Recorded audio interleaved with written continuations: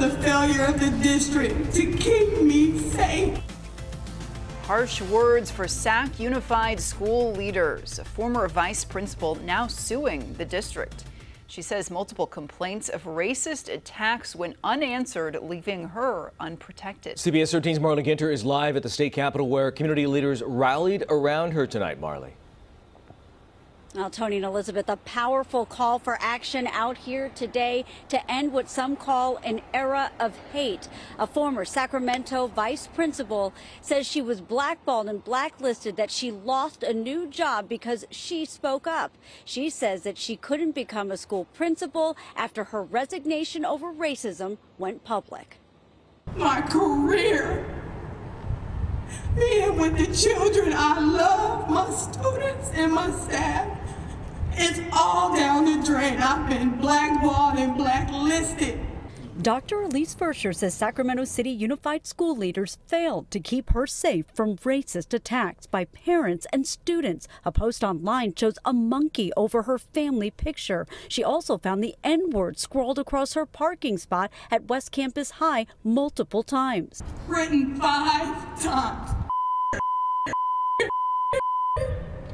The former vice principal turning her pain into action. After resigning, she's now suing the district and West Campus principal John McMeekin.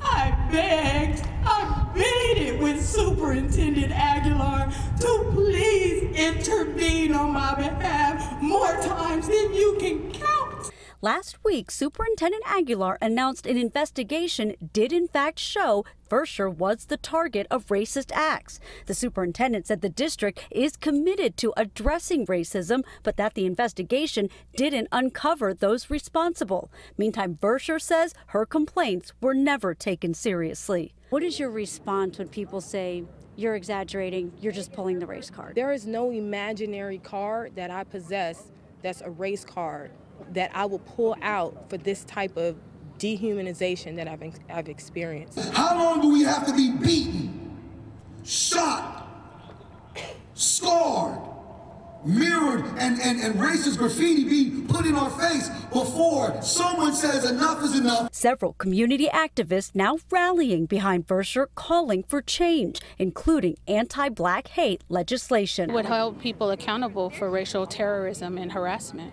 Absolutely. But stand and show support to every educator, every black woman who wants to be a principal that is experiencing the trauma that I have had to experience working in Sac City.